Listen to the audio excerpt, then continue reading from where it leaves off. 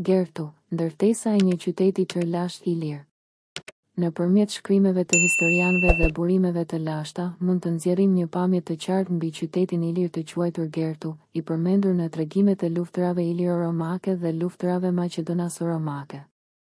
Ky qytet i vjetër zë një vend të veçantë në historinë e këtij rajoni dhe është një shembull i pasurisë së kulturës dhe historisë ilire. Vendndodhja e Gertut. Megjithse informacioni për vendndodhjen e saktë të qytetit është ende i pazbuluar, hulumtimet dhe burimet sugjerojnë se Gertu ndodhet në rajonin jugor ilir të Dasaretisë.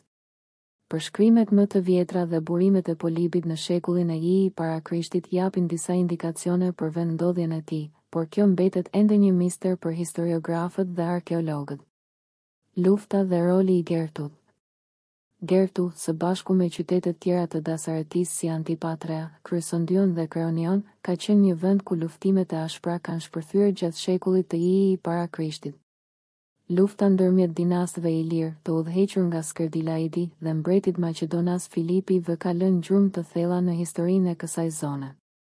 Këto luftimet janë përmendur në tregimet e shekullit të I para Krishtit, dhe ato janë shembuj të ndryshimeve dhe sfidave që ka përbaltur ky rajon gjatë epokës antike. Muret dhe trashëgimia e Gertut. Ekzistimi i mureve që rrethonin Gertun tregon për një qytet të fortifikuar dhe të mbrojtur. Ky fakt tregon për rëndësinë dhe ndikimin e tij në rajonin e Dasaretisë.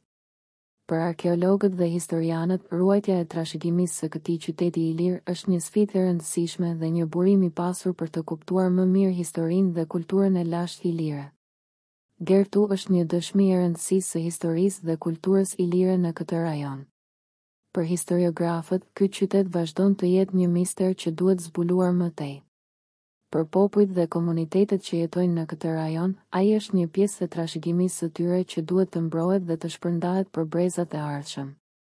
Gertu është një ndërtesë e një qyteti të lashtë që na udhëhon nëpër historinë dhe kulturën e Ilirisë së Lashtë.